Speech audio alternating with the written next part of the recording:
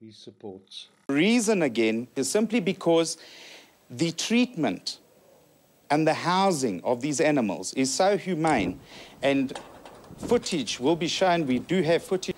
So, again, we'll say that the livelihood of the animal is the livelihood of the trade. Sounds sensible, but not so, says Swiss Animal Protection. They point out that foxes and mink are killed after they first winter molt. In other words, before external factors like bad living conditions show on the...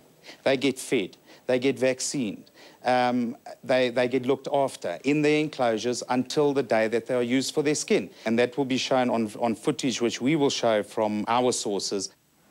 In the end, Robert's sources couldn't supply the footage.